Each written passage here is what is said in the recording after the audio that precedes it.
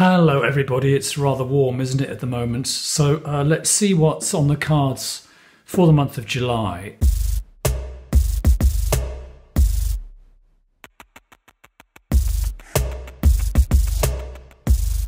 Okay, so please give us a reading for the month of July.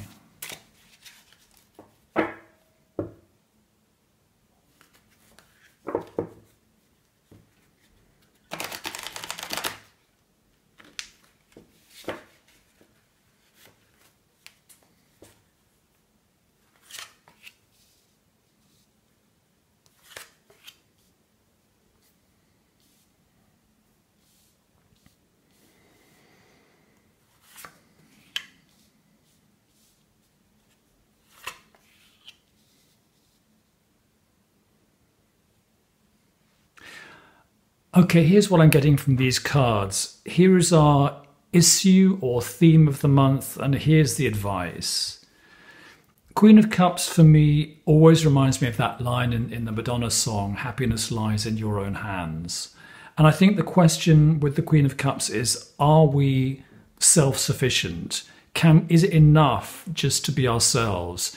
Can we just be still and really kind of do nothing and expect happiness to come to us? Now, what I'm getting is for the month of July, no, not quite. I think I'm getting this Three of Rods as the major advice card. We've got two reversals. We've got, okay, it's not really about sitting around on the ground. It's not really about, taking these two together. Ace of Pentacles and Nine of Cups. It's not really about the full belly. It's not really about just existing as creatures, as mammals, and that being enough. There is, I think, a contrast here in the Three of Rods. There is, I think, an advice to push ahead. So regardless of the fact that it might be warm, it might be a month where one doesn't particularly want to move. It might be a month in which one deserves to rest and deserves to have a picnic if one is in the Northern Hemisphere, or a hot dinner if one is in going into winter in the Southern Hemisphere. And on some deeper level, of course, happiness does lie in our own hands. But I think as a contrast here, this card is inviting us to be active, to be proactive, not to be in that mode where we just wait for things to come to us. Okay, so there's always the, how can I put this? There's always the option, isn't there, of choosing between just the receptive mode and the active mode, that we can either just allow life to come to us or we can go out and get it. And this is clearly a card of going out and getting it. One sends one's ships out on the waters and then they come back to one with treasure in them.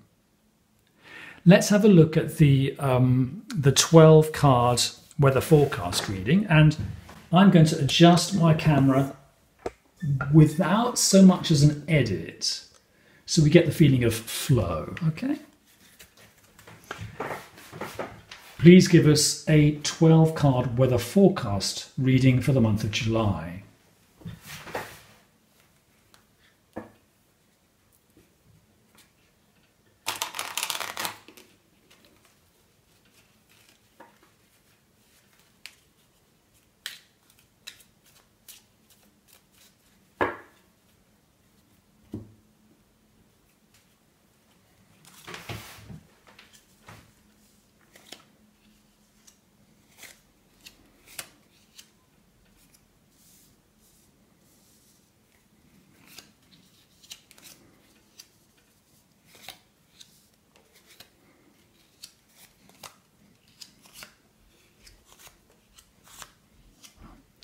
Okay, we hide the minors. We're going to keep the aces. This is Robert's patented weather forecast spread.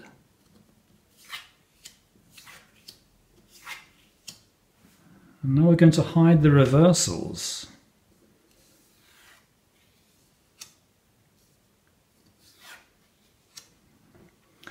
Okay, so we're talking about, I'm just talking about areas of energy here. I'm not actually reading these at face value, not in my weather forecast spread. So we've got the 2nd and the 8th. We've got what we possess and what is falling away. Okay, what is leaving. So there is, I think, a nudge, a tactful bit of advice here to take care of what you have, to look after your, the garden that you have. What makes you feel secure? What makes you the Taurus with your feet on the ground, with your feet on the earth? So what I'm getting is that the first reading, I think, was more outer, and the second reading is a bit more inner. This always indicates something's happening on an inner level, that there is change and there is letting go. This is the house of death. There is the need to let go of things which may be difficult to let go of. So there is a psychological aspect to this month. There is a personal growth aspect. And it's in, I think, strong contrast to this Taurus here. We saw in the first reading that there was a reversed Ace of Coins. And I interpreted that Ace of Coins as meaning don't sit around on your ass doing nothing, just enjoying the garden or the picnic.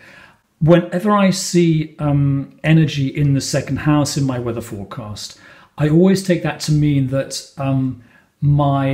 in a sense, my financial situation in the world needs attention. Don't let it slip. This is really what this weather forecast is doing.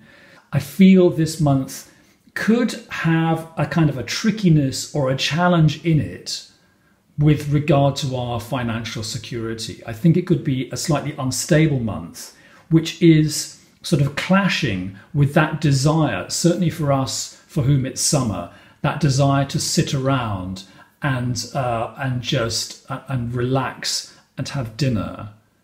I feel that, well, this 8th house energy action here, opposite the 2nd house energy action, is kind of a bit challenging, because the 8th house is not about ease, it's about difficulty. It's about, in a sense, things happening which kind of challenge and pull at our beliefs about how things should be.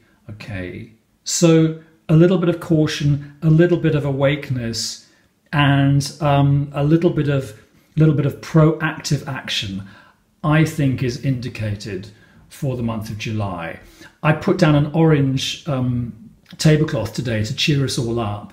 There's plenty of sun out at the moment, and so on that level, we certainly are having the cockles of our cockles warmed up for us. I think orange also does encourage us to be alert and to keep our eyes open. Bye.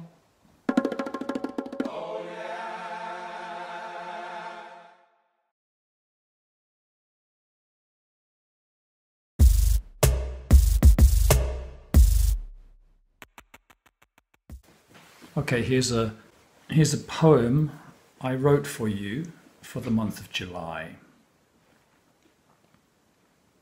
In July's sultry air, the twilight whispers, a shroud of heat where shadows seem to breathe. Each step a memory in dust and haze. Here in the stillness where the day decays, Figures emerge, half stable, from the gloaming. Phantoms of summer's height, unseen but felt. A spectral touch, as soft as silk, brushes against the skin, murmuring of the unseen. A presence lingering in the heavy dusk.